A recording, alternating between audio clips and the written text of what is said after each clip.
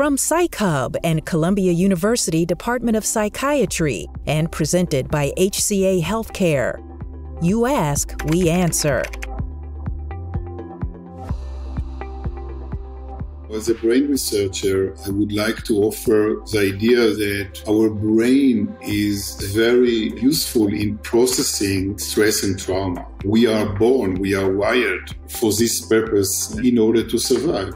Yet, there is really kind of a limit to how much trauma the brain is able to process. When the event is too big, too dangerous, too frightening, involves a lot of guilt and shame and pain, this is when there is really a crack in the system, which may eventually develop to serious mental health problems.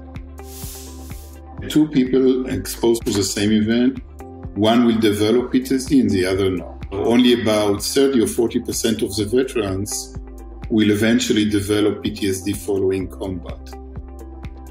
And the reason is really complicated. The way our brain really responds to a certain event, and especially the cumulative effect of trauma.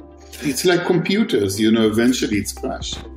It's really not the fault of the person. It's really about something in this interaction with severe exposure to real events was kind of a perfect storm that has been resulted with PTSD symptoms. The good news is with good treatment, we are mostly able to reverse those processes in almost the same way they got complicated in the first place.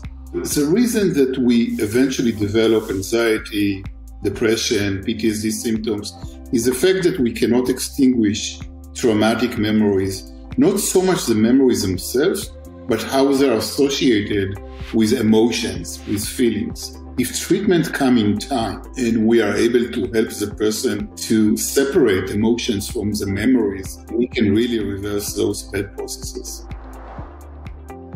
Thanks for watching. If you have questions or topics you'd like to see in future episodes, drop those in the comments below or head over to our community tab to join the discussion. You Ask, We Answer is here to answer your questions around mental health. Be sure to like, subscribe, and turn on notifications. You can also find an extended interview with this guest on the You Ask, We Answer podcast, available now wherever you get your podcasts.